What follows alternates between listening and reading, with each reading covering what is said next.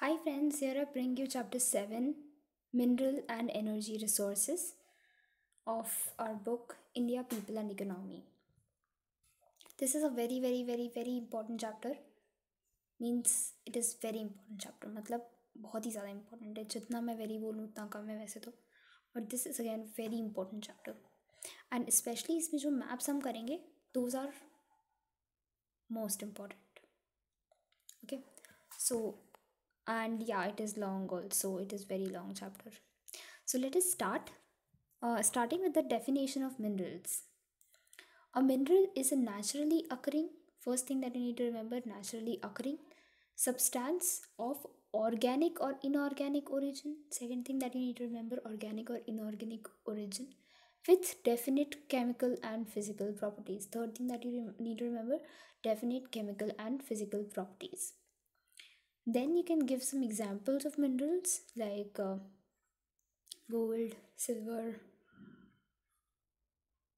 limestone, slate, etc. Then characteristics of minerals.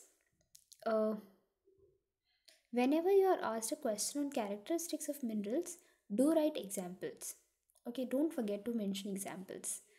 Firstly, characteristics mean you can write that they are unevenly distributed over space.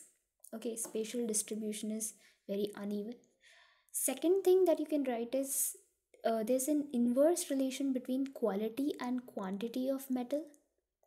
Third thing that you can write is all are exhaustible over time. Fourth thing is they are available in limited quantity. And fifth thing is that they are important raw material for industries. Okay, these are not exactly the characteristics, but if you are asked a question on characteristics or features or how can you describe minerals, ऐसा कुछ भी आता है, then you can write these points. These are relevant points. And also give examples from India only. Try to give examples from India whenever like we'll be doing this chapter. तो काफ़ी सारे examples, you will come across many examples. You can pick any of them and write it along with the points. So here, as you can see, types of mineral resources. There are metallic minerals and non-metallic minerals. Then metallic are again divided in ferrous and non-ferrous. And non-metallic are divided in fuel, mineral and other non-metallics. So it is not division, but yeah, they have just divided it SA. But then non-metallic can be divided in organic and inorganic. Okay. Now the next topic is distribution of mineral resources in India, and before that agencies involved in exploration of minerals. इसमें जितनी भी agencies है उनमें से if you can remember 5 to 6 names, try to remember them. क्योंकि एक बार question आया था write any 6 agencies और वो 3 marks का था. तो of course who would remember 6, but yeah, that was asked, so you have to remember 6 at least.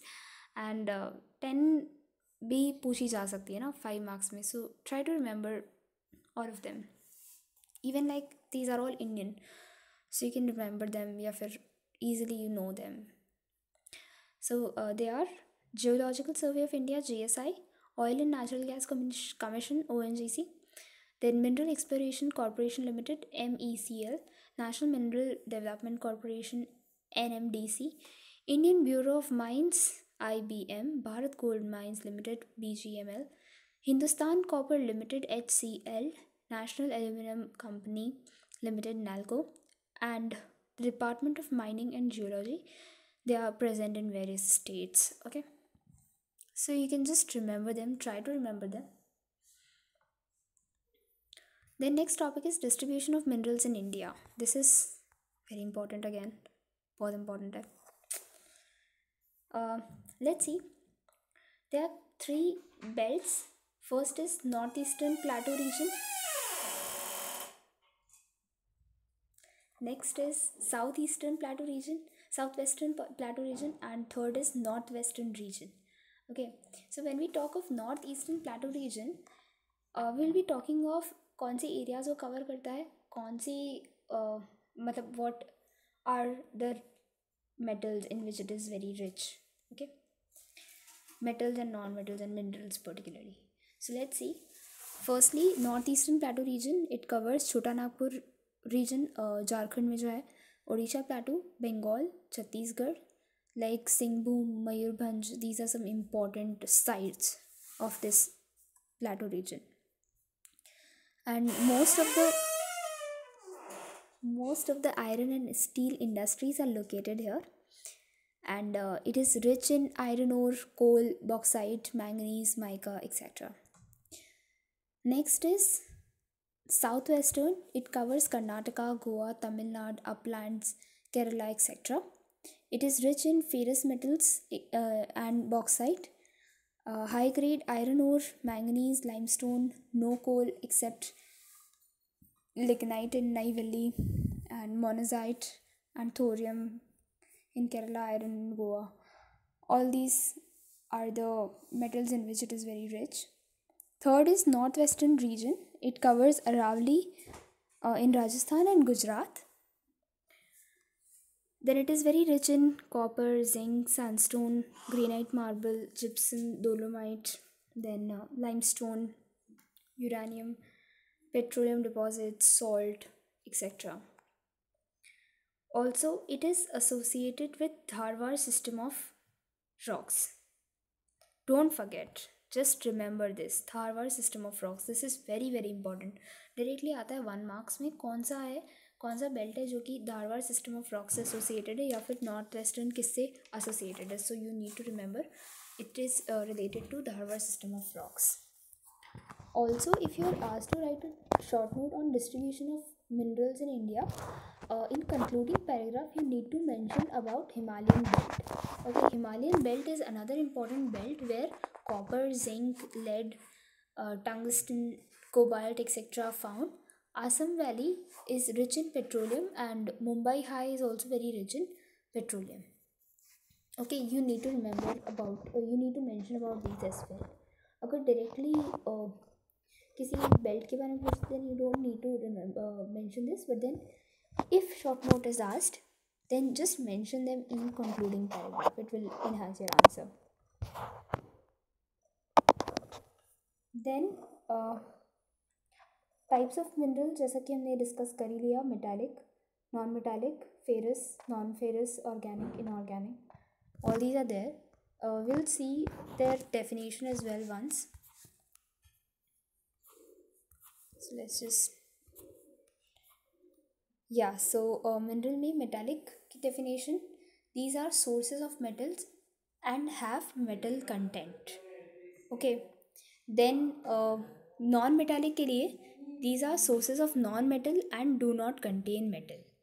Then for ferrous, they have iron content, and for non-ferrous, they do not have iron content. And non-metallic में, as I told you, organic and inorganic are the two divisions. So organic में they are derived from buried animal and plant life. They are basically energy resources. And inorganic originate by chemical reactions in earth's surface, such as hydration, oxidation, reduction, pressure, etc.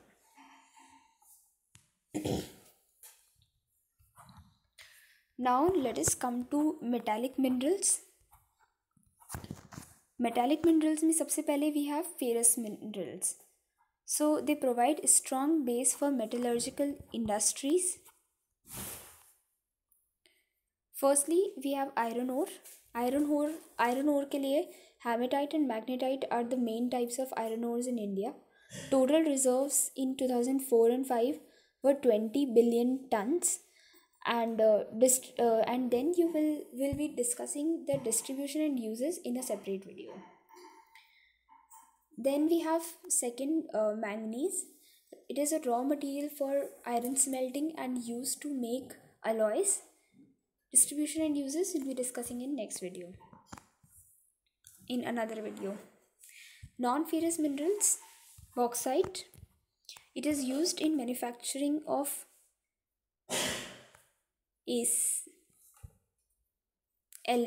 aluminium, and it is found in tertiary deposits associated with laterite rocks.